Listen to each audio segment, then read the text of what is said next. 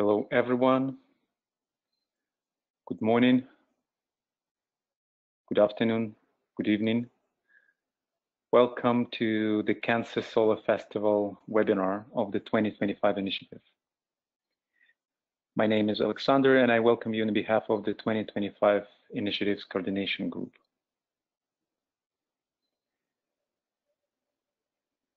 Today, we come together under the energies of the Cancer full moon to reflect on the vision of the plan as it manifests on a physical plane as a lighted house of our lives, lighted house of our groups, and lighted house of humanity. Our guests today, Duane Carpenter and Rose Bates, will share with us their vision and will lead us in meditation. And before we start our work today, let's create a group field connecting through ethers, coming together as one group,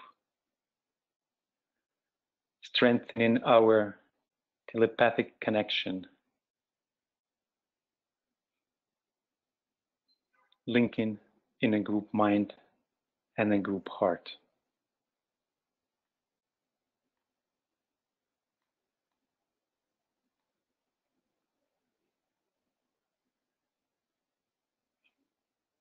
Visualize our circle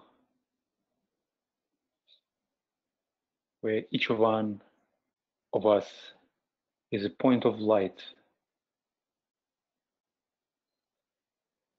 coming together from different parts of the world, forming a ring of fire.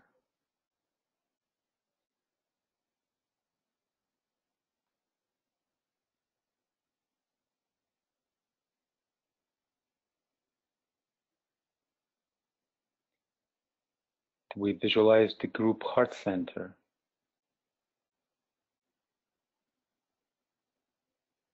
magnetized and empowered by the radiance of our individual hearts.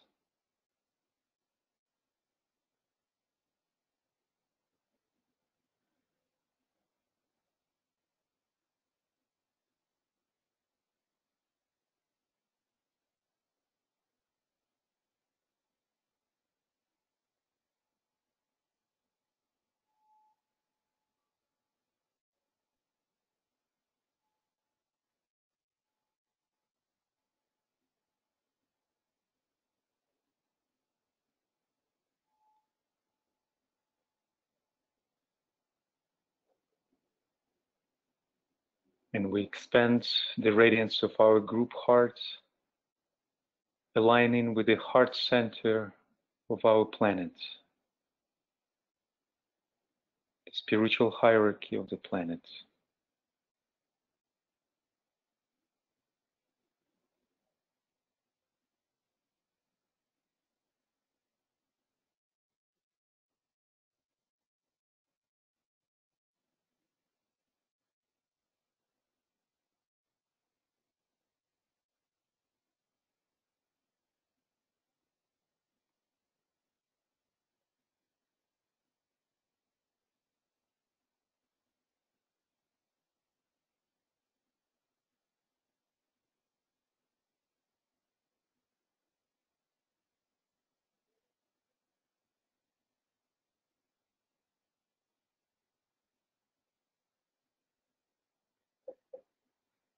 And we visualize humanity for whom we serve.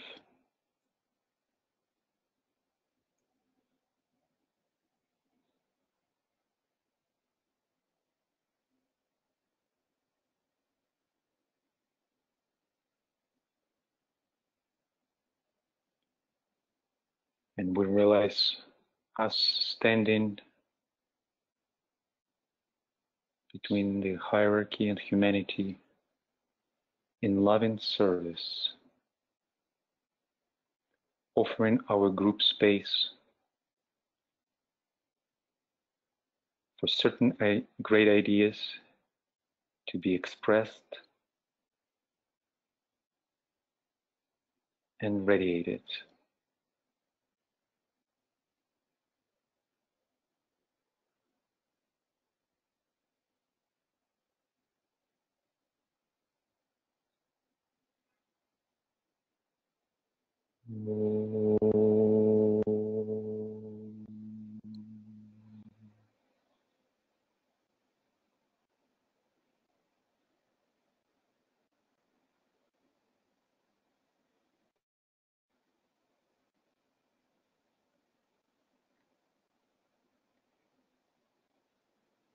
Thank you.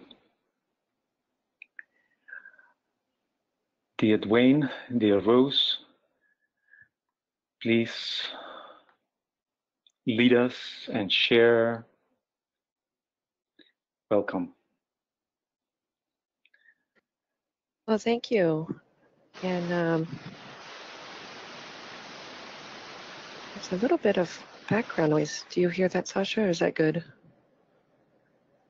Your voice comes very clear, so I Okay. think we are good. Very clear. Okay. Well, I had originally wanted Duane to go first, but he had said that I should go first. So here we are. So I need to somehow show my screen. And here we go. Let's see here. So can everyone see that? Yes. And I would just like to, first of all, say welcome from Indiana. And Duane is in California. And welcome to everyone who is in all different time zones around the world, really forming the one group. So the title of this is From the Vision of the Plan to the Manifestation of the Lighted House, is a title that Sasha came up with that I feel is so embodying the aspects of the Cancer sign that we are in right now in the manifestation of the lighted house as the keynote of Cancer. And I thought this little image of a lighthouse with the light in it would be fitting. So in this presentation, we're going to explore, I have to move this out of my way, it's covering my screen. Second arrow. Okay, in this presentation. You can minimize the control panel by using the arrow, orange arrow. Yes, I got that now. Okay.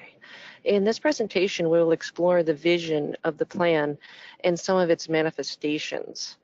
I will focus on the plan as the fusion of esoteric science with that of modern academic science. And Duane will lead the exploration of the sign Cancer as the synthesizing agent for the cardinal cross, including the science of astrology, relating it to the science of electricity, and seeing their common goals and similarities. So what is the vision of the plan? We're going to explore some, it keeps, when I hit the enter key, it comes back up. I got to figure out how to get this here. Sasha, is there a way I can keep the control panel to the side? All right, let's try that. The orange arrow, that's the best way to keep it away. Okay, let's try that. So the aspect of the plan I will focus on is what we're very familiar with, the esoteric sciences. And as we know, there was a cycle initiated in 1875, which brought forth a renewed wave of the ageless wisdom teachings for the Western world that had been preserved in the Eastern traditions. And we're very well familiar with the pinnacle work which H.P. Blavatsky brought forth and the Theosophical movement, which is spread throughout the world, laying a foundation for the modern acceptance of the esoteric philosophy as a counter to extreme materialism that was going on then and that we also have now, but I would say to a much lesser extent now. So some of the aims that H.P. Blavatsky stated for the secret doctrine were The aim of this work may be thus stated to show that nature is not a fortuitous concurrence of atoms, and to assign to man his rightful place in the scheme of the universe. And finally, to show that the occult side of nature has never been approached by the science of modern civilization.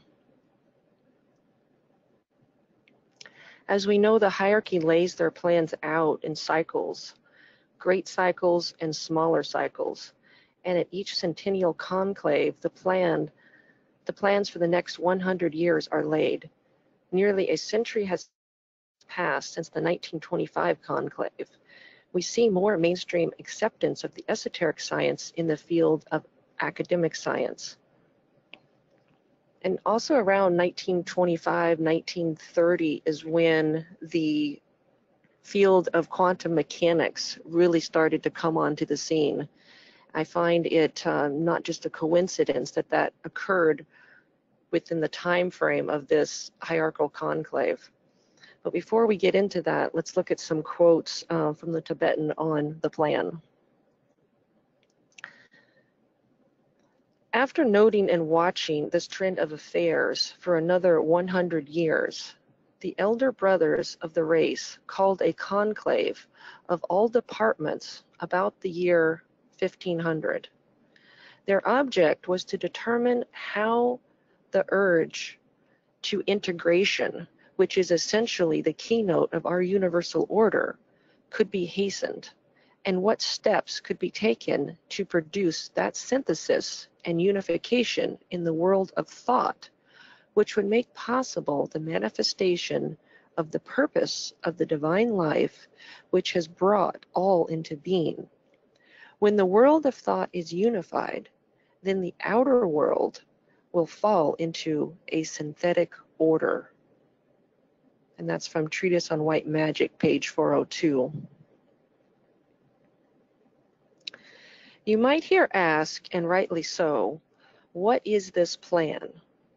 When I speak of the plan, I do not mean such a general one as the plan of evolution, or the plan for humanity, which we call by the somewhat unmeaning terms of soul unfoldment.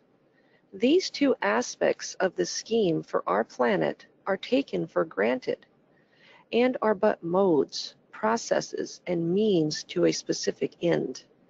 The plan as at present sensed, and for which the masters are steadily working, might be defined as follows. It is the production of a subjective synthesis in humanity and of a telepathic interplay which will eventually annihilate time. It will make available to every man all past achievements and knowledges. It will reveal to man the true significance of his mind and brain, and make him the master of that equipment, and will make him therefore omnipresent and eventually open the door to omniscience. That's a very interesting definition of the annihilation of time, which we'll get into a little bit later. And as a quote from Blavatsky, when she's speaking of time, she says, "Time is only an illusion produced by the succession of our states of consciousness as we travel through eternal duration. And it does not exist where no consciousness exists, in which the illusion can be produced, but lies asleep."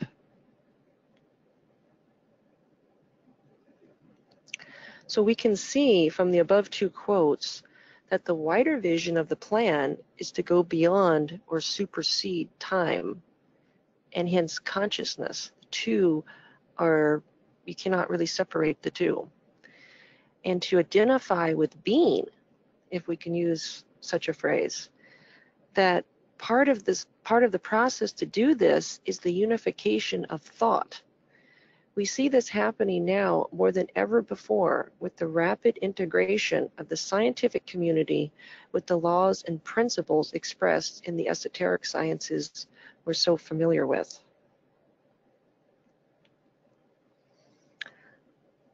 So the fusion of esoteric and exoteric science.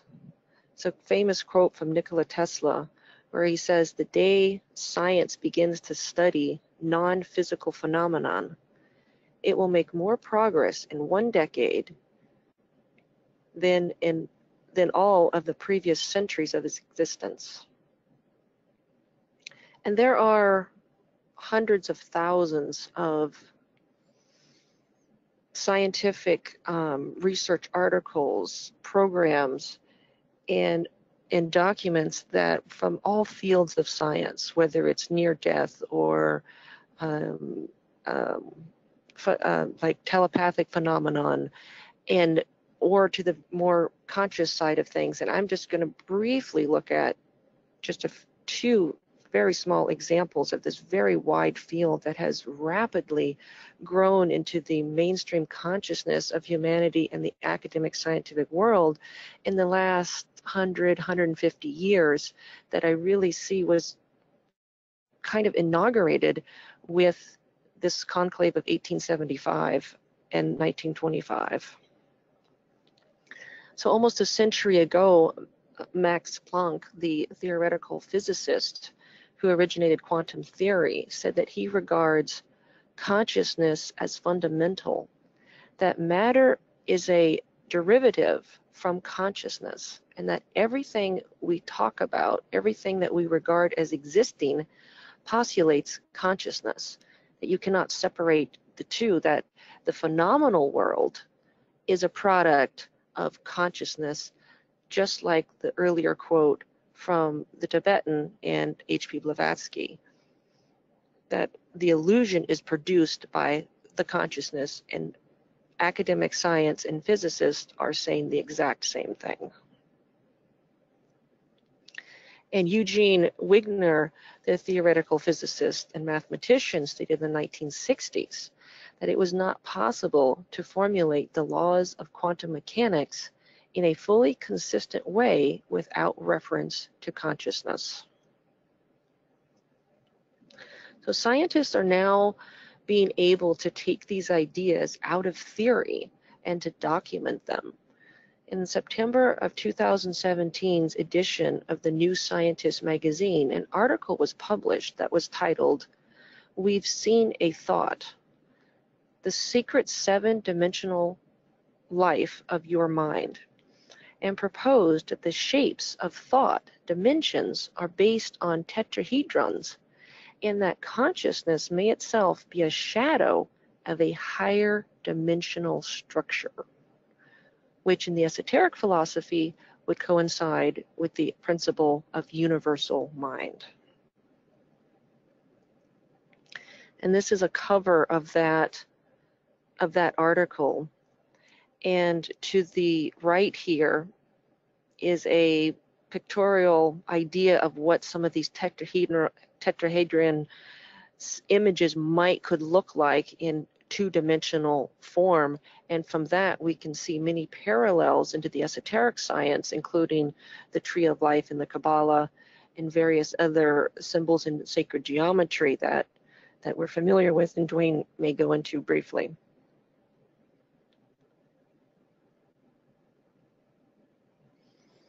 These revelations and hundreds of thousands more have led many in the scientific community to rebuke the scientific materialism, which Madame Blavatsky was really a catalyst to her work, and the model of the classic physics and the idea that matter is the only reality.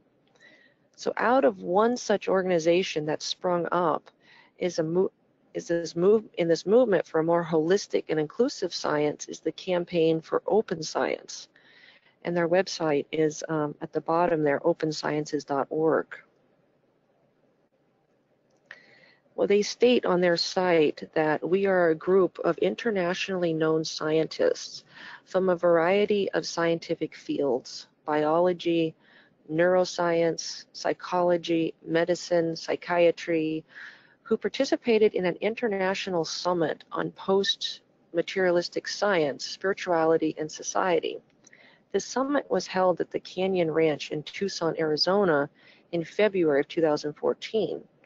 Our purpose was to discuss the impact of the materialistic ideology on science and the emergence of a post-materialist paradigm for science, spirituality, and society. And out of this summit came the Manifesto for a Post-Materialistic Science. It's an 18-point summary of where the field of science is, has been, and is going. It's supported by 300 leading academic scientists, professors, medical doctors, and thought leaders.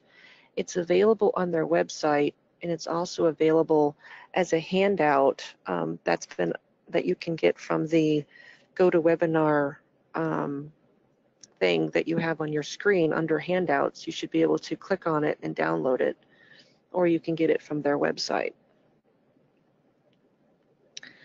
And this is just a small list of organizations that are promoting this type of pioneering research. There literally are thousands of them.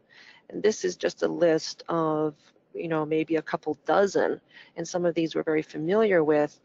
And it just really, I would just love to see what, if HPB were alive today, and she probably is, reincarnated somewhere, or maybe a master or what she would say with the progression, I think in a relatively short period of time, of basically a century to a century and a half of where we have gone to where we're really getting into now, where science is starting to really recognize and accept, because the model no longer is working for the classical materialistic view of the world.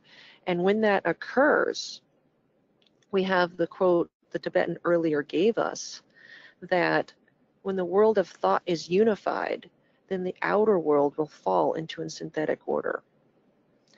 And I would just like to say that this quote is not to be confused with that this unification of thought, it's not a thinking alike, that we all have to think alike or the same or agree, but rather it's a tapping into the higher and universal mind.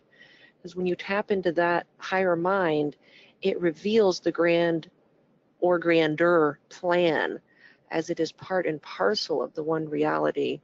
And that is where you get the synthetic order from. And I believe with that, we'll now turn it over to Duane.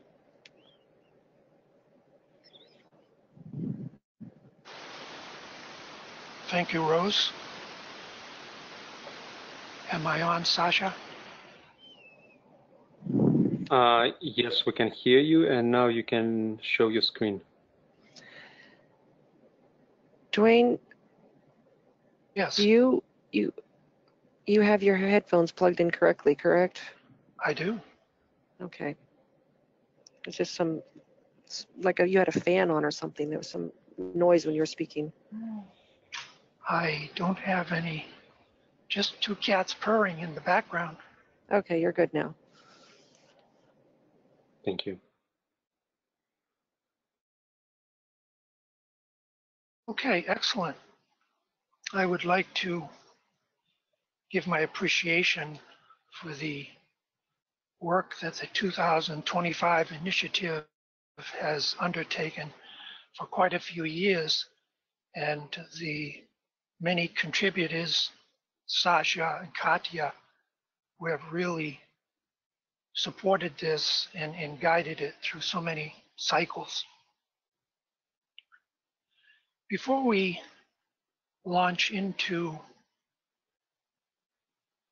the part that I'm going to share, I would like to read a quote by the Tibetan that I think is very relative to the larger idea of 2025 and what potentially is coming. First of all, the books were published and they came out in ordered sequence and provide a body of teaching and of truth which will serve the needs of the coming generation. It is for my disciples to safeguard this presentation of truth during this century and to see to it that the books are sent forth steadily upon their mission until they are finally superseded next century by a newer and more adequate teaching. Now, that last part of the quote I find very powerful. And I think at this time historically, we've all studied and learned many of the wonderful ageless wisdom teachings that have been given. But the question is, if there is a newer teaching, how will we recognize it? We've been told by the Tibetan that the works of Alice Bailey seamlessly fused with the earlier works of HPB, and that there's continuity. And so anything new would naturally be built on those two earlier traditions. And I often ask myself, and I ask others who study this material, have we really fully explored and understood what's been already given as we wait for something new and dynamic? And I also think that in 2025, we're not going to have just a huge information dump. Yes, there may be new techniques, new technical outlines, but from what the Tibetan has said, it's going to be the precipitation of light. It's going to be the sounding of a new keynote.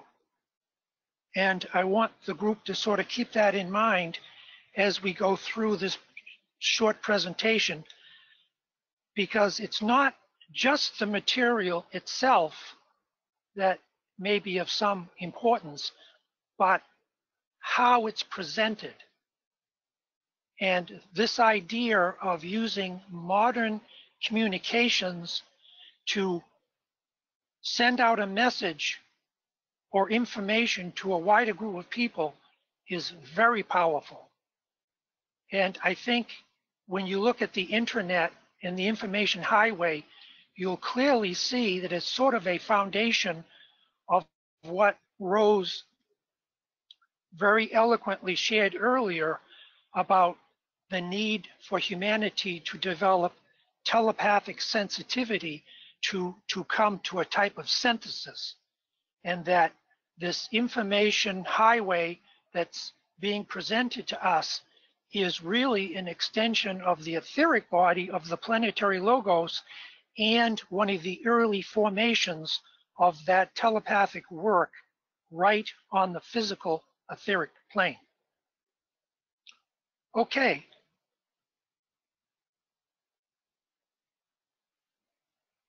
With that preparatory statement, let's talk a little bit about cancer.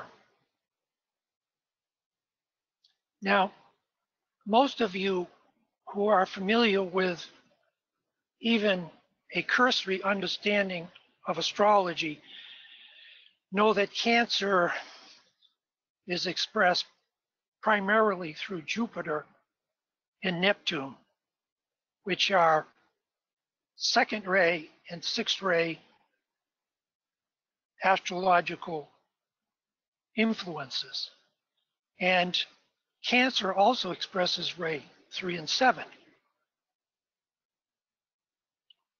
The Tibetan indicates that in the future, in these new wave of teachings that he prophesies to come after 2000, that astrologers will begin to see that there are really only 6 astrological signs, that every astrological sign has its opposite. And as you view the image on the screen, you'll see that Capricorn is the polar opposite of Cancer.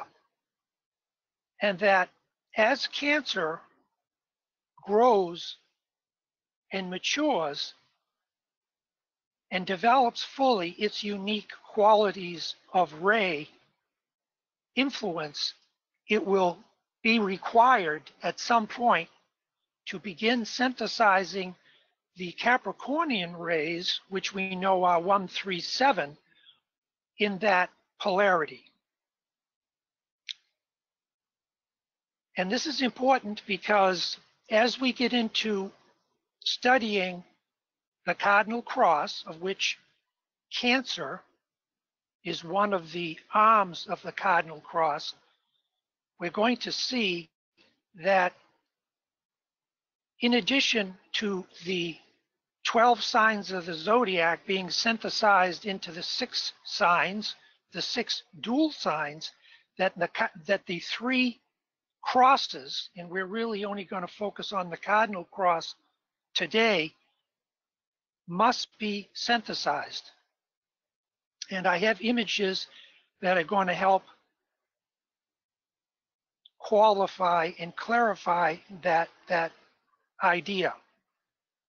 And we know that in the cardinal cross, we have Aries, Libra, Cancer, Capricorn.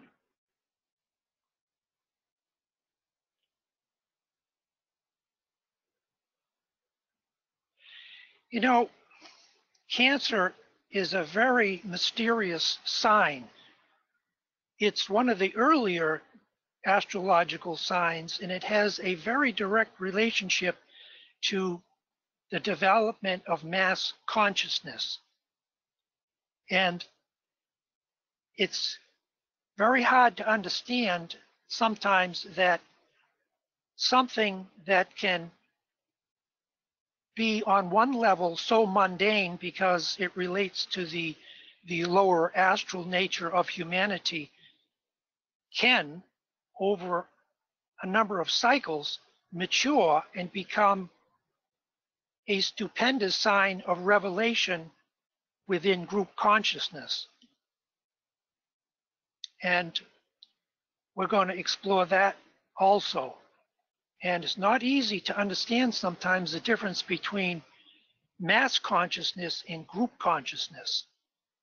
And sometimes there are subtle overlapping qualities that can confuse the student. Rose did an excellent job outlining the idea of esoteric science with academic science. And the Ageless Wisdom teachings have been indicating for centuries that there is this hidden form of energy or life called the etheric body.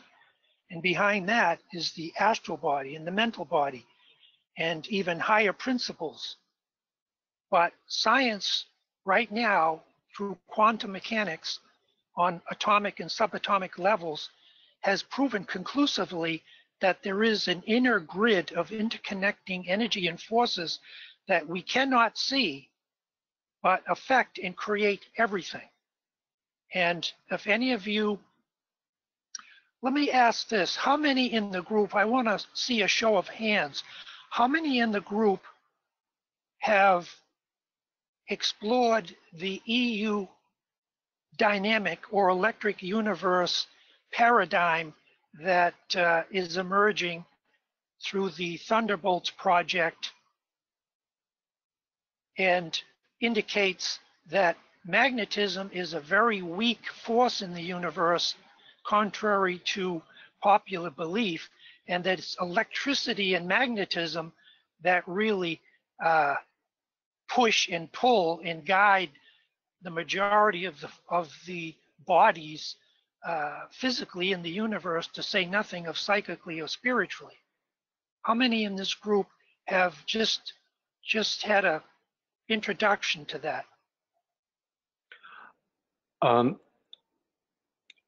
You know, you can see on your screen a poll, so you can just answer this question, choosing your answer yes or no. It's a new feature that we're using today, but it should be pretty Okay. straightforward. Just I don't see it on mine. I can tell you the results. Okay, I'm not that's sure I fine. can share it with you visually, but so far 75% of attendees have responded, and Excellent. 46% people say yes, and 55 say no. Okay, So I would excellent. say majority of people never heard about this, but it's Okay, almost 50-50. you can check it out on Facebook. Just put in the Thunderbolts Project or Electric Universe. It's profound what conventional, and I hesitate to use that word because conventional science is fast dissipating into the ethers as these new quantum sciences reveal these inner truths. Okay, Sasha, would you like to read this quote for me? The three crosses and synthesis. Yes. I got a little bit distracted on the running poll, so just a second. I need to find the window with a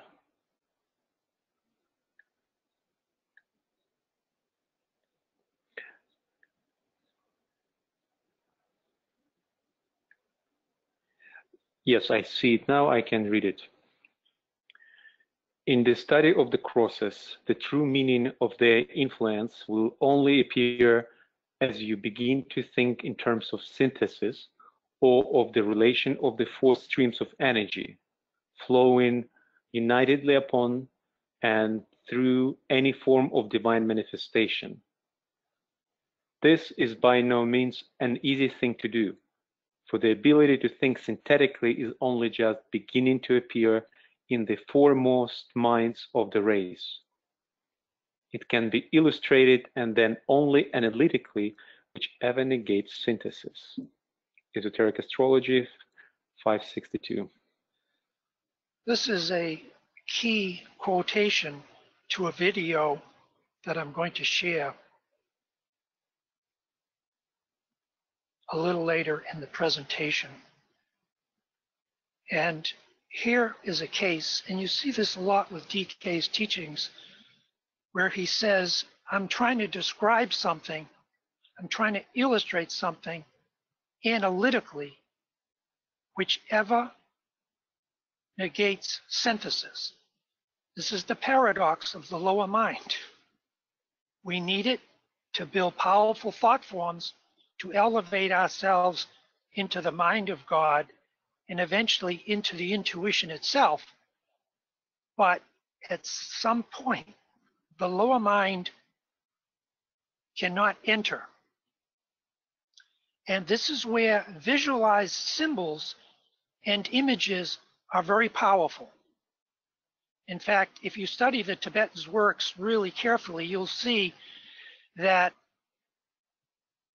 he's often speaking and giving information to aspirants and probationers and early discipleship and then more advanced disciples.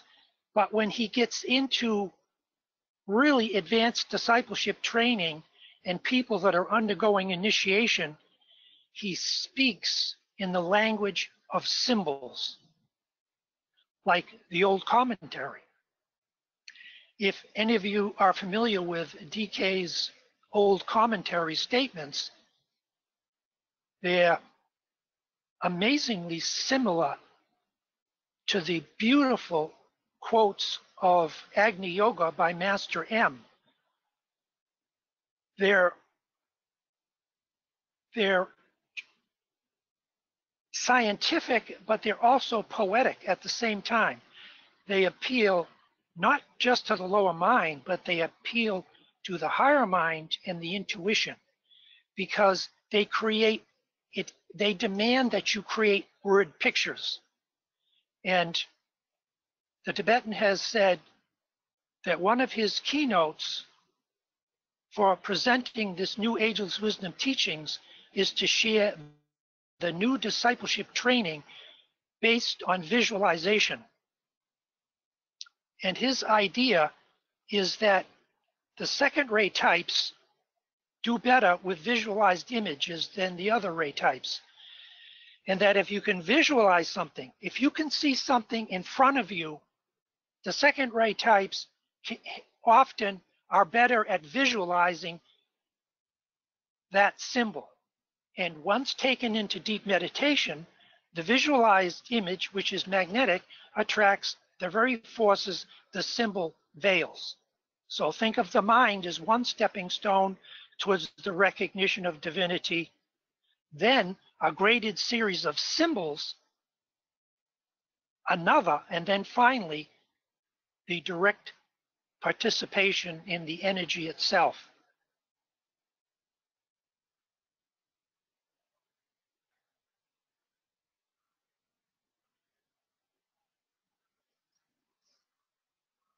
Rose, would you like to lead this? Read this quote. Rose has many responsibilities and she may not be available, so I think I will read it and she'll be back on shortly. A paralleling statement would be that the light of the 7 centers in man, the chakras, when enhanced by the light of the 7 planetary centers and the 5 kingdoms in nature, plus the 12 lights of the zodiac, will produce a consummation of light effectiveness which will make possible the expression of the whole. This through the medium of humanity. This is a basic statement which means little to you as yet, but which will, in the next century, form a seed thought or key sound for the next revelation of the ageless wisdom. So to go back to what I was saying earlier, it's going to be light itself that's going to be one of the major keynotes of these new teachings the Tibetan is going to share. And it can't be put down simply on paper as a bunch of theories, principles, or laws, however useful and necessary as a foundation. It is going to be a precipitation of light affecting the whole planetary grid. And this is where your triangle work comes in and so important. And that this work that we do in our own triangle work strengthens the triangle grid around the planet, energizing it and drawing in higher energy. In the next century, there'll be a key sound for the next revelation of the ageless wisdom.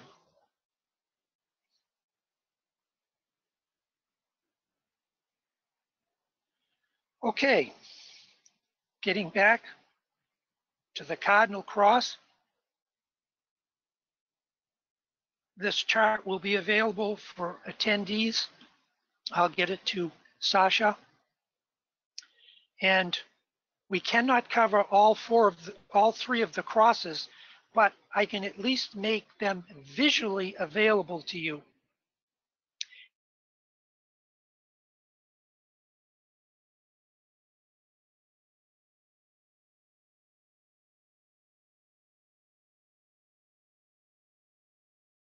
And you can get an idea.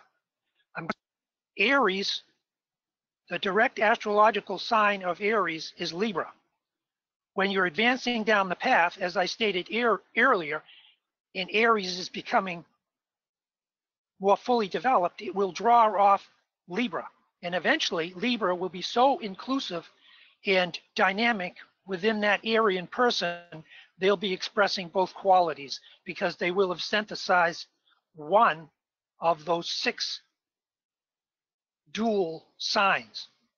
Okay, that's 2 arms of the cardinal cross, which is what we're discussing today. Now, Cancer over here where my mouse is, see the red C? Red indicating spirit, because the cardinal cross relates to the life or spirit aspect. Directly across from it is Capricorn. And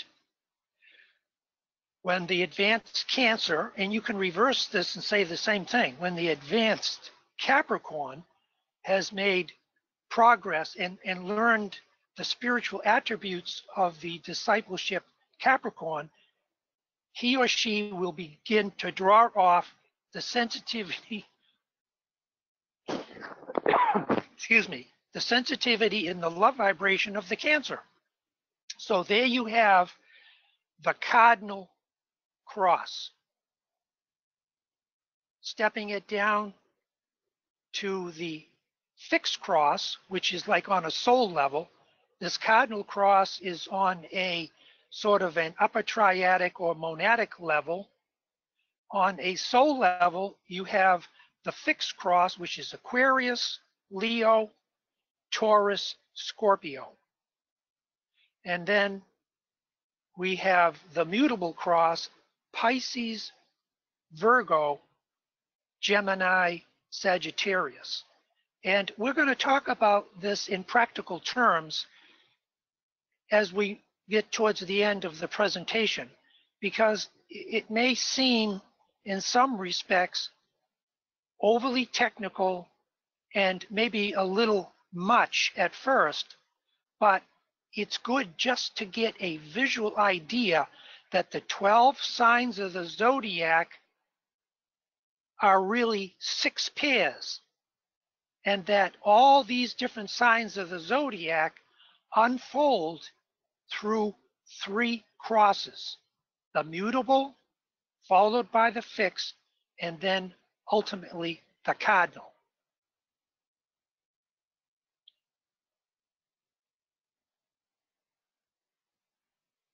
So once again, even though we're in the sign of Cancer and we know the theme note is I build a lighted house, that has many meanings. It can be on a personal level, finding your comfortable and familiar place where you can recharge and you can feel at home.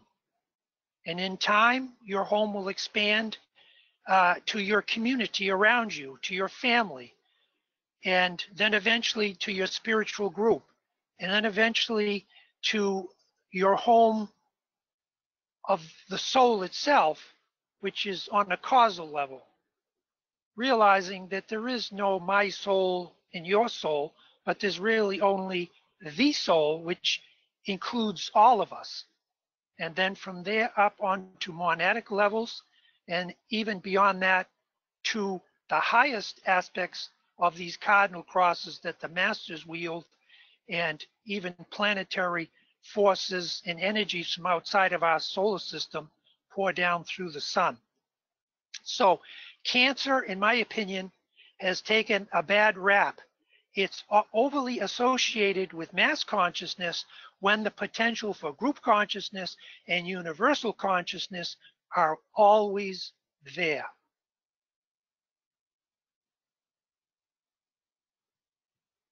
There has been no real attempt as yet on the part of astrologers, even the most advanced, to arrive at a general or synthetic understanding of the effect of the crosses upon humanity. All that has yet been conveyed is the effect of one arm of the cross upon the subject born in a particular sign, but there is a fusion of energies to be noted when, esoterically speaking, man stands at the midway point where the 4 energies meet.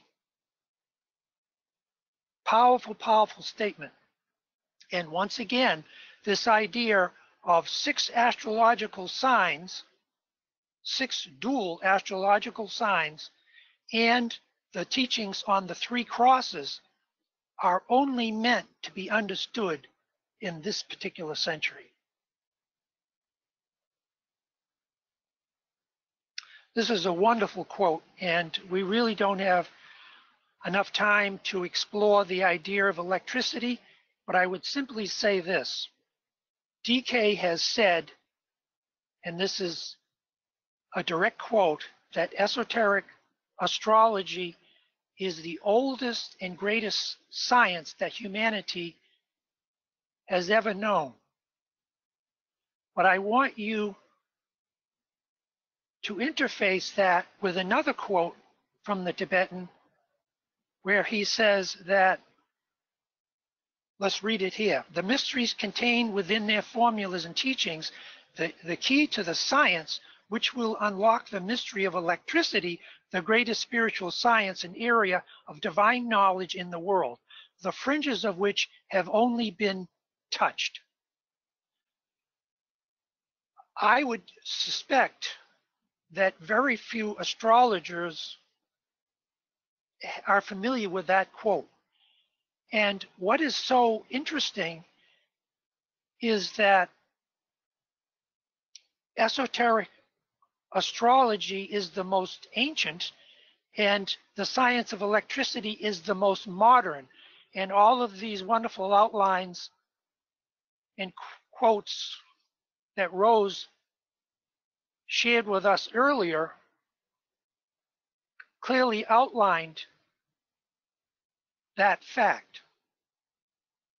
So there's a reason I asked for a show of hands around the idea of the electric universe model. It is the way of the future. It is the way conventional science, again, using an incorrect word because they're no longer conventional, is interfacing with the esoteric and fulfilling the Tibetans' promise that in the first part of this century, that science would penetrate into the higher etheric subplanes of the cosmic physical plane, thereby releasing tremendous energy and force for the betterment of humanity. Unfortunately, the first stage of that was the bombing of Nagasaki and Hiroshima, and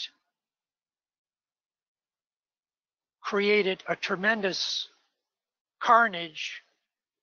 But on an esoteric level, if you can divorce yourself from the personality, on an esoteric level, it began the inauguration of a new age in which energy and force was going to be seen in a new way and harnessed. Yes, it must be done in a clean way and must be done with integrity and the respect of human life.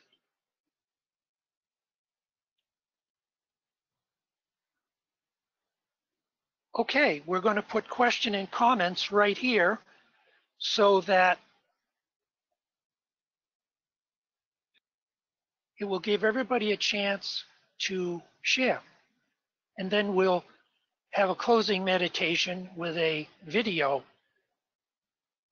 which will demonstrate sort of like in real time and in an animated way this idea of the cardinal cross. But we'll come back to that after our questions or any comments that any of the attendees would like to share, or the panelists. We invite now our participants to join the conversation, and everyone is muted now by default, but we will unmute you when you raise your hand, and it's a function on the control panel. Also, you can write your comments and questions in the question section of the control panel, but it's always better to hear your voice.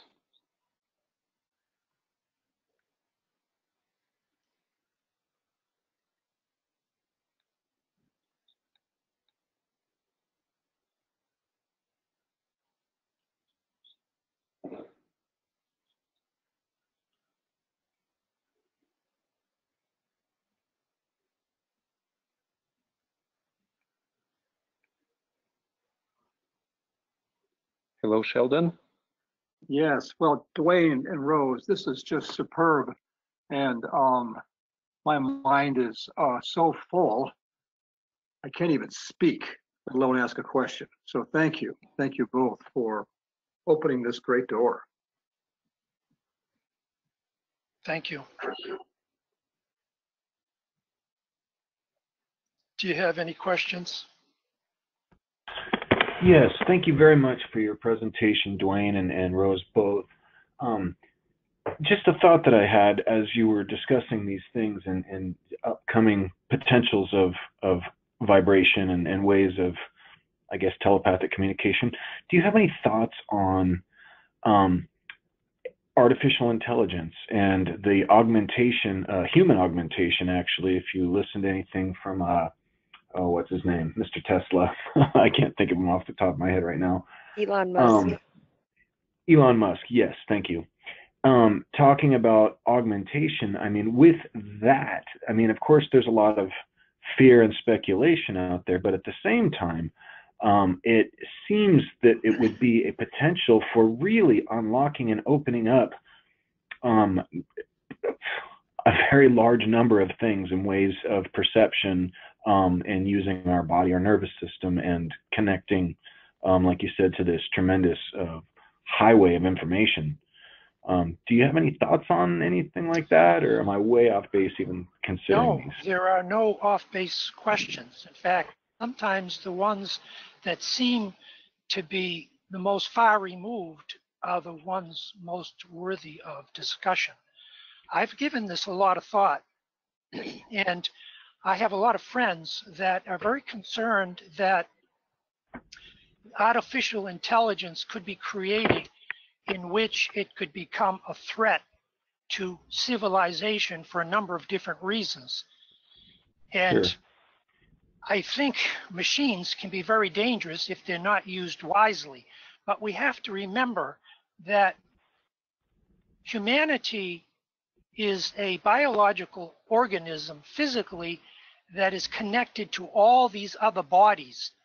And the lower man gets its direction or marching orders from these inner dimensions. And no matter how sophisticated you make artificial intelligence, they're never going to be able to think on the higher subplanes of the mental. All they can do is reiterate the information that's been fed into them. Now, yes, they can put the information in new and creative ways that we as humanity may not have thought of, therefore being, again, if used wisely, as a boon, as a great revelation. In other words, they're meant to be our servants. And this idea of pollinating half human and half machines, I think, is a little far out. Now, I'm not saying if you lose a limb or if you have an organ and you need a transplant, that this is not a good thing. But there's a reason for that. And this idea of creating armies of mutants, I think, is just a little, well, there are armies.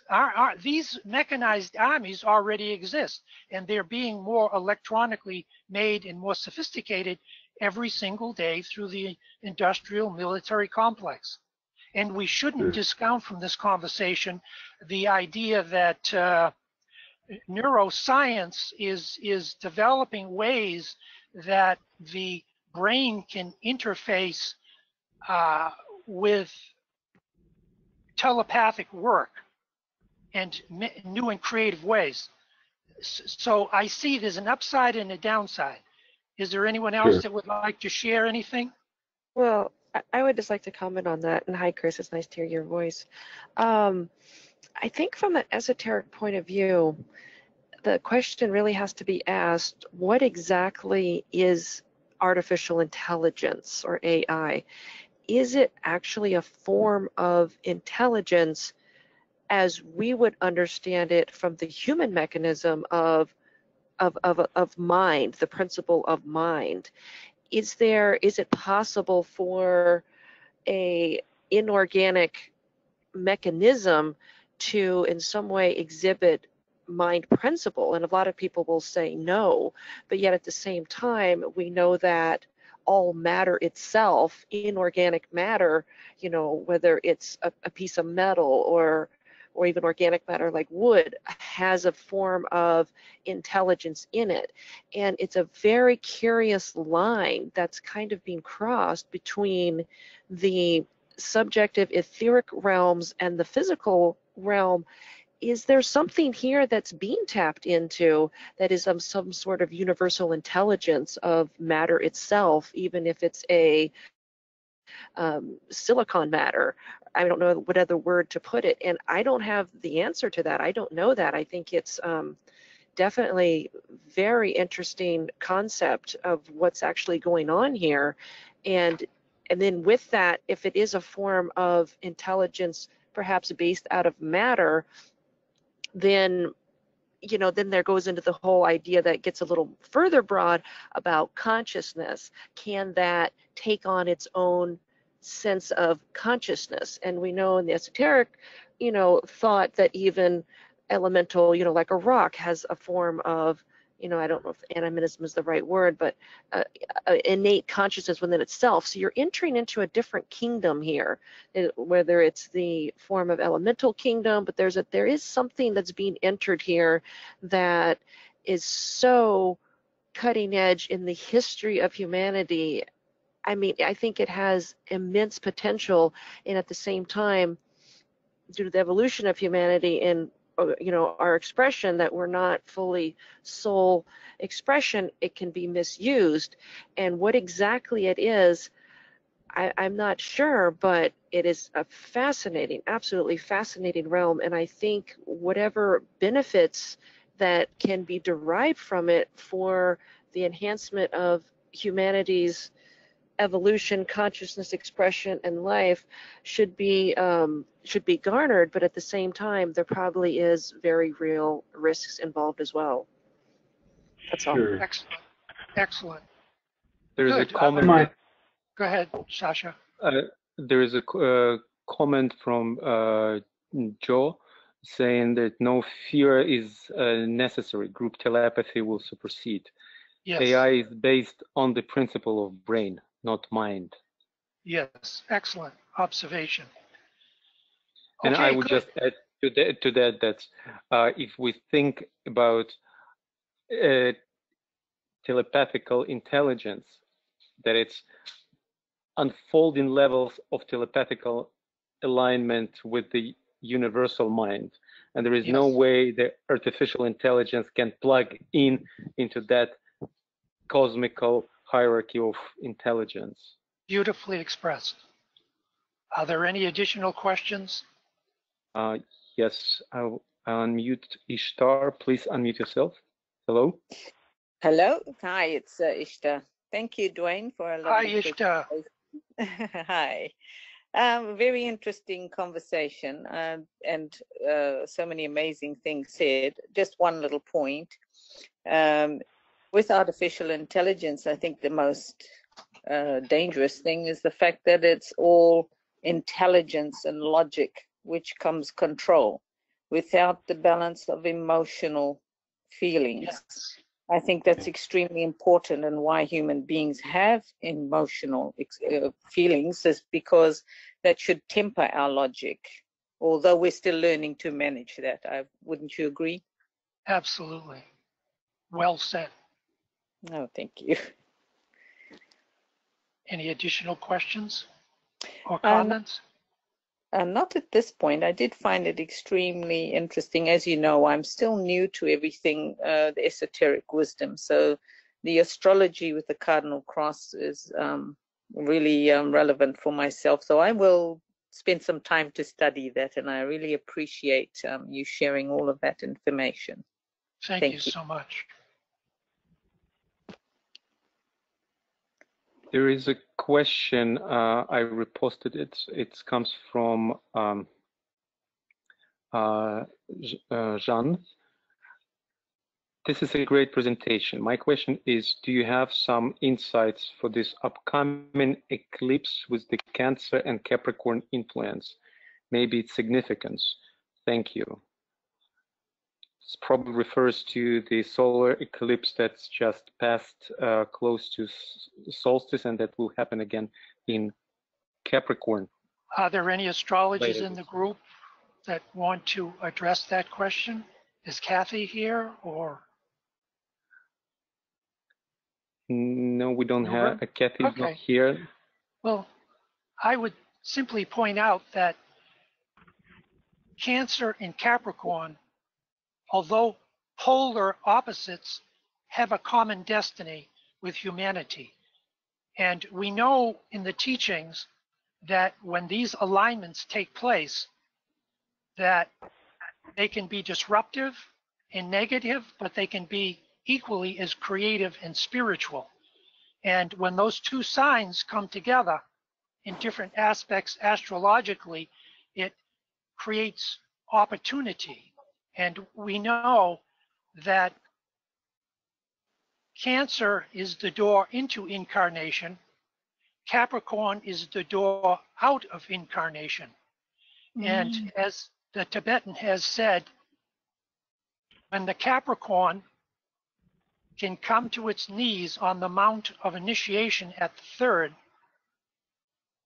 he will have fulfilled his destiny, but has one more cycle to run. And I'm paraphrasing DK when I say this.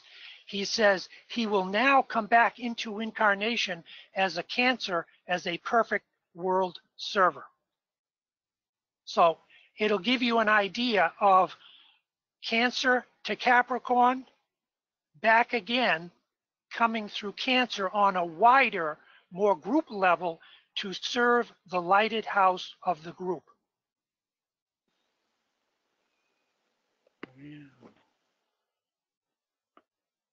Anyone else like to comment on that alignment? Rebecca or Richards, you unmuted. Oh, it's Rebecca here. And I was just, it kind of relates to what you're saying, actually, Duane. I was just thinking about what you were saying about the mass consciousness then getting expressed as group consciousness. And then now you're speaking about the expression as the world server, and I'm feeling like there's a relationship between the other signs. So I'm wondering if you could talk to that. So the mass consciousness getting expressed as group consciousness seems like it manifests in the expression of Aquarius, and then the world server as the expression of Pisces. But I just wondered if you could talk to that.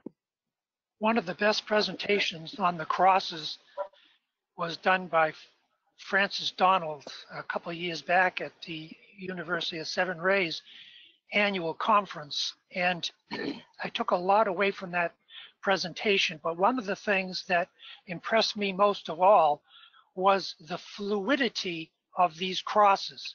In other words, let's take the fixed cross. It has 4 arms, and let's take the mutable cross. It has 4 arms, and each one relates to some quality we must develop. Doesn't matter which one of those arms we're born on, we need to synthesize the polar opposite and then eventually fuse with all arms of that cross. So that's the mutable cross. Then in the next cycle of development, you go into like soul development, it's the fixed cross.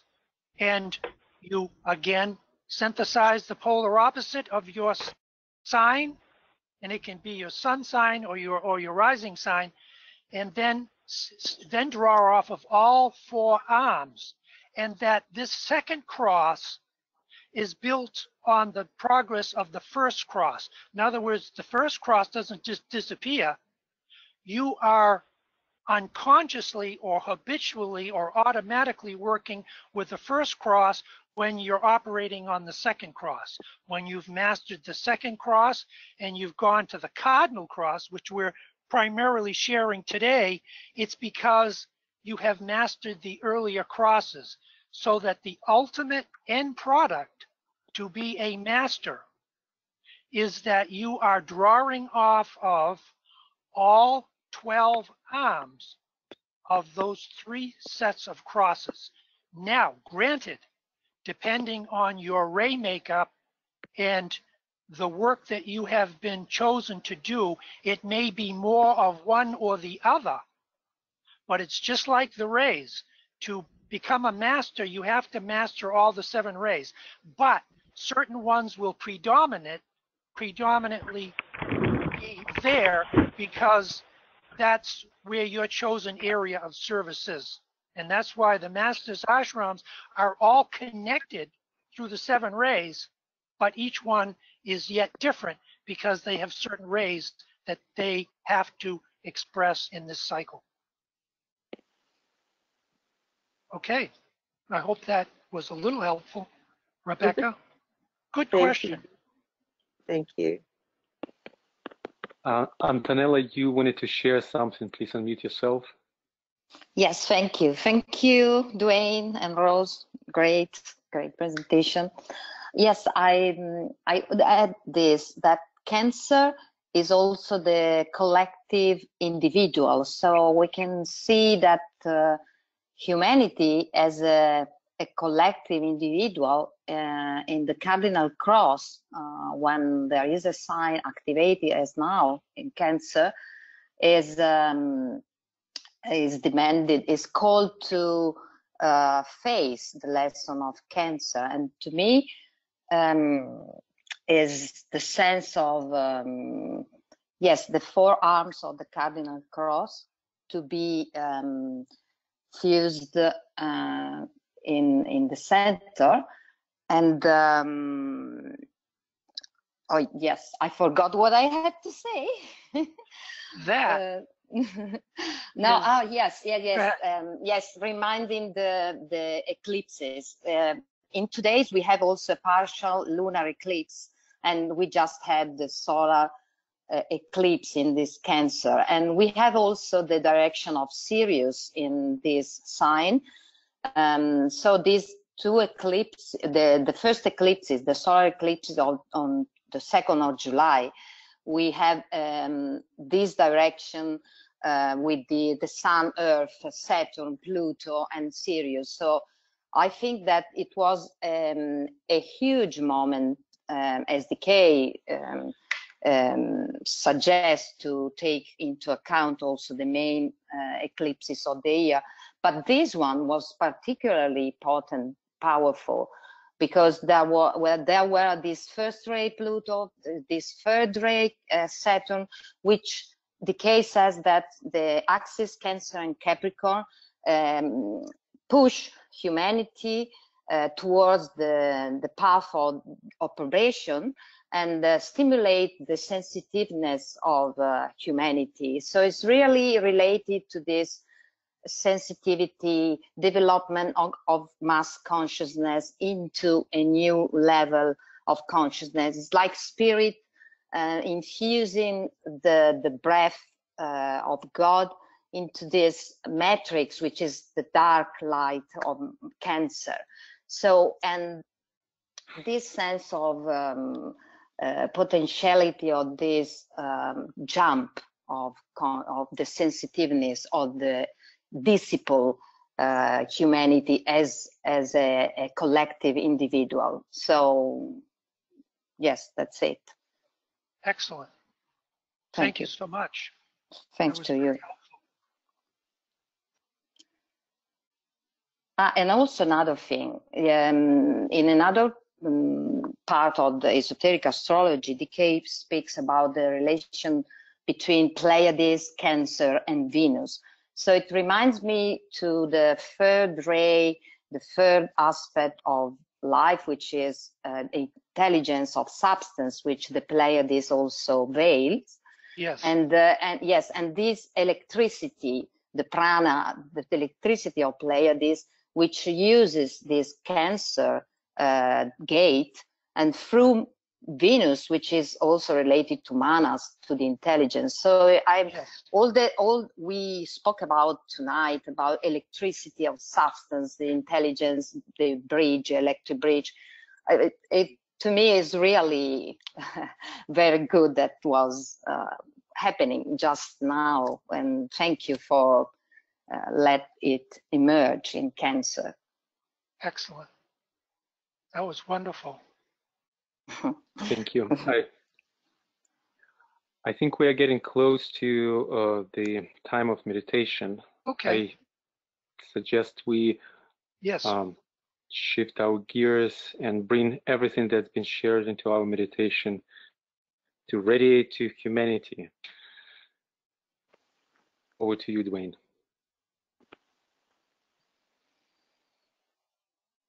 One last thought before we do this meditation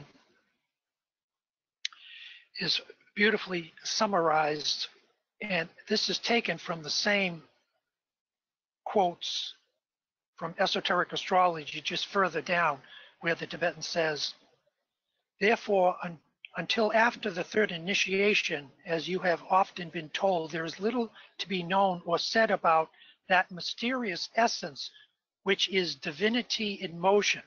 Okay, this is a quote about the cardinal sign, but it equally applies to the three crosses, to the three crosses. We're working on the cardinal. Okay, now here's a visual image of the cardinal cross seen electrically. Mm-hmm. And Cancer, polar opposite of Capricorn, must come together and share their light and attributes for anyone born in either one of those aspects or signs. Same with Aries, Libra. And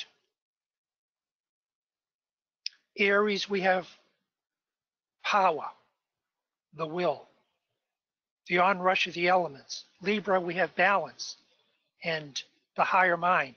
Capricorn, we have grounding, power, and also abstract thought. And in Cancer, you have sensitivity, compassion, and on other levels, you also have abstract thought and the ability to work in the mold of matter. So all of these must come together to one common point. And the video that we're going to show next demonstrates that very dynamically. And I want each person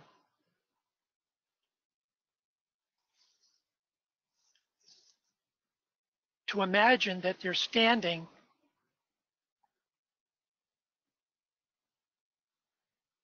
in the middle of this cardinal cross.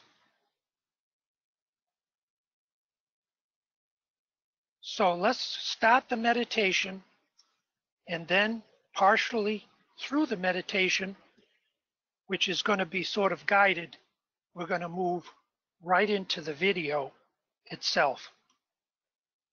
So let's sound 3 ohms together.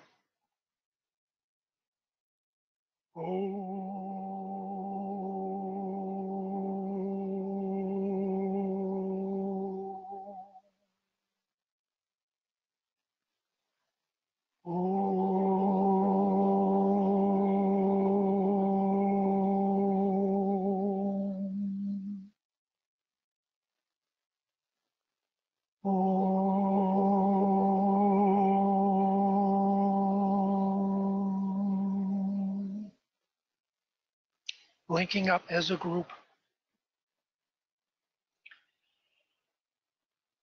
Let us draw all of our energies up onto the high mental plane and see ourselves seated in love and standing in the center of this cardinal cross seen on the screen. Visualize yourself receiving its many gifts and qualities of light that make up this cross. Feel and sense intuitively the true meaning of spiritual synthesis as you watched the next short video. This video is accompanied by the Gayatri hymn, which we know is a hymn to the sun on 3 different levels.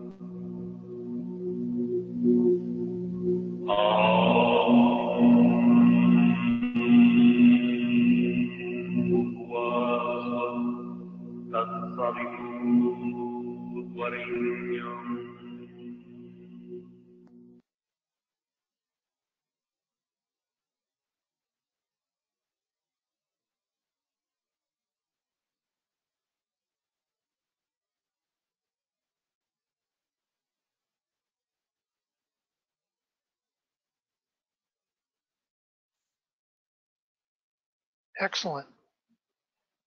See these vast astrological forces we have outlined passing through the Master's ashram, the many soul groups with which you work, and then down into the world of humanity as many saving forces.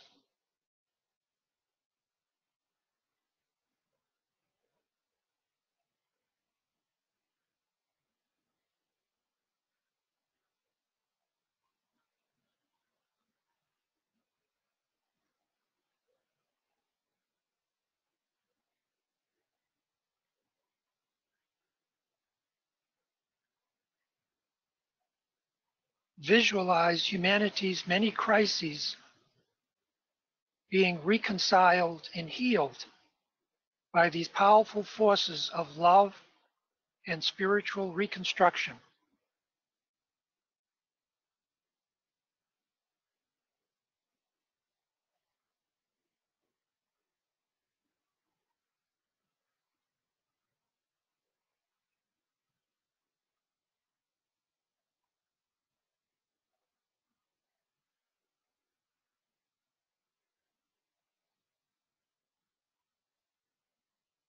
See these lights grounding themselves into your individual lives and strengthening your important contributions and the contributions of your group brothers and sisters.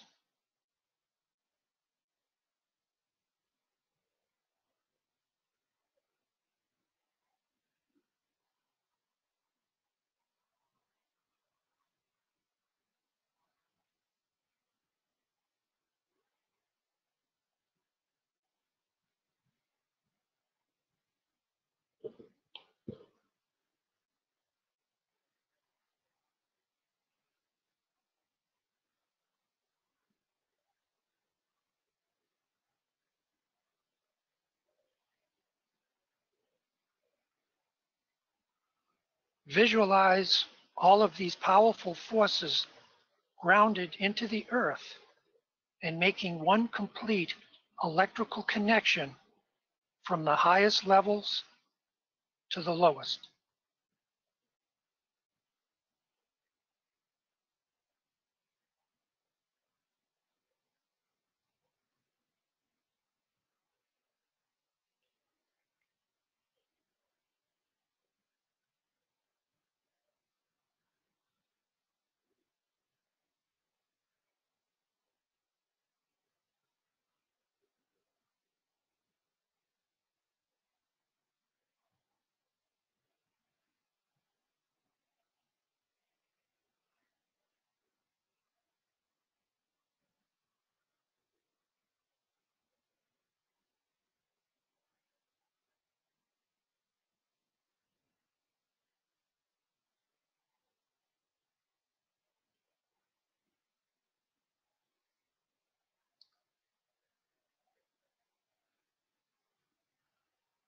Let us now sound 3 ohms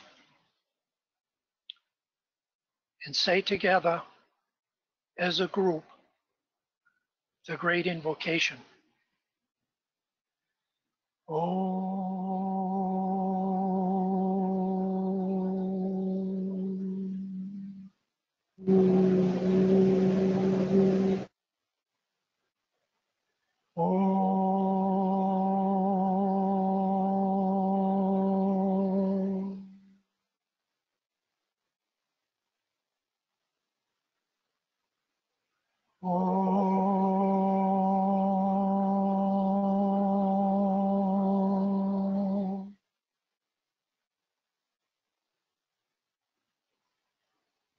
Rose is now going to lead us in the great invocation. From the point of light within the mind of God, let light stream forth into the minds of men. Let light descend on earth.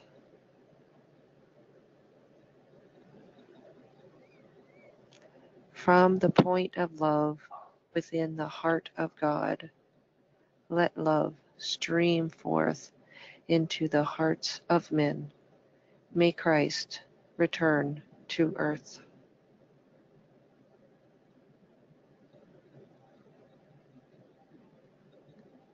From the center where the will of God is known, let purpose guide the little wills of men, the purpose which the masters know and serve.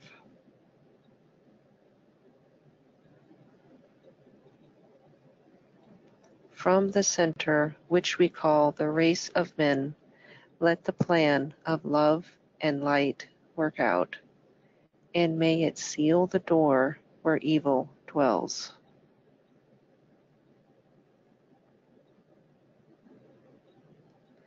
Let light and love and power restore the plan on earth.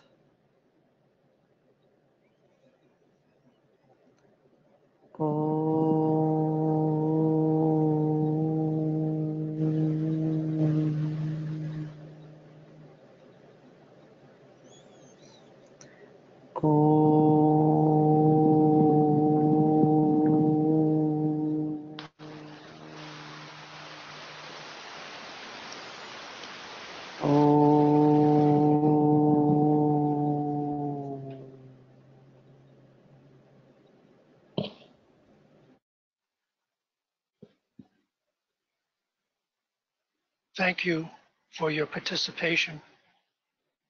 We love you and we appreciate the time you have spent with us. And I'm now going to pass it over to Sasha.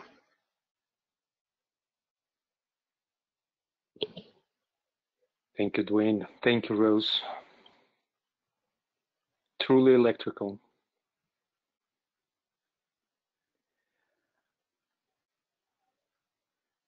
Today is the first day of the 5 days period of the full moon, so we will continue our group meditation staying telepathically tuned as one group for the next several days. And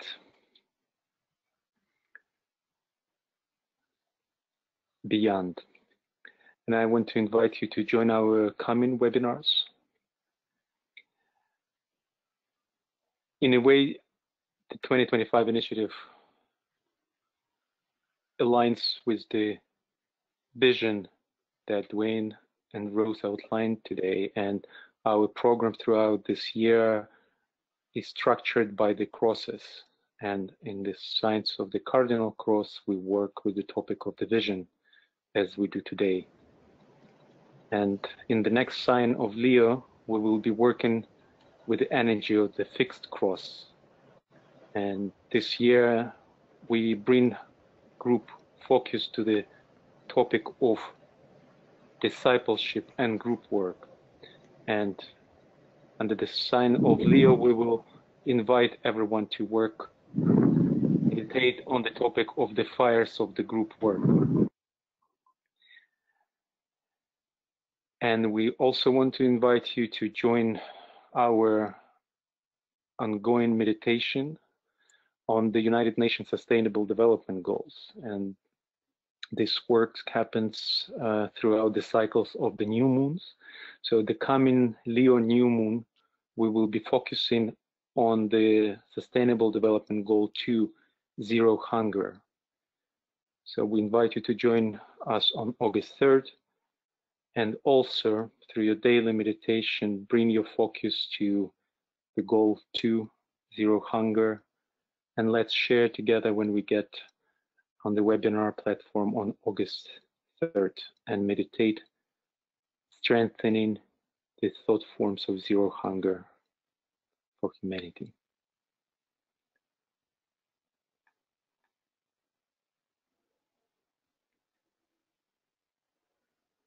Thank you very much. Thank you, Rose. Thank you, Duane. Namaskar. Thank you.